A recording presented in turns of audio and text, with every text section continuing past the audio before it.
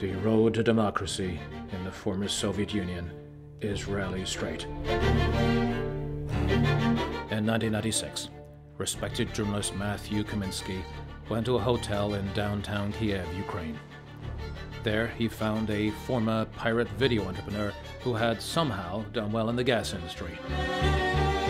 Kaminsky was there to ask Yulia Tymoshenko how her United Energy Systems had gained control of 10% of Ukraine's gross domestic product, making her very, very rich.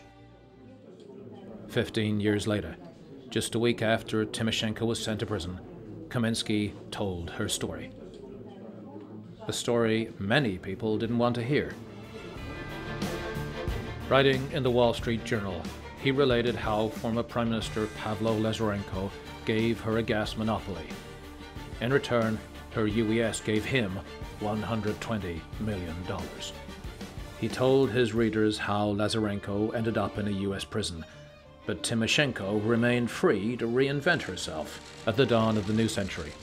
She left behind her Russian past and adopted the look of a Ukrainian peasant girl in time for the Orange Revolution.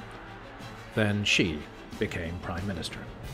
By 2009, she was on really friendly terms with Vladimir Putin, and without consulting her cabinet, signed a deal with Gazprom that obligated her country to pay inflated prices for gas. She was tried and convicted for abuse of office over the gas deal, but claimed she was a victim of political persecution, and a lot of Europeans believed her. The Wall Street Journal has exposed this woman, who started life as an anti-Russian revolutionary, became a billionaire gas princess, and now Russia's best friend.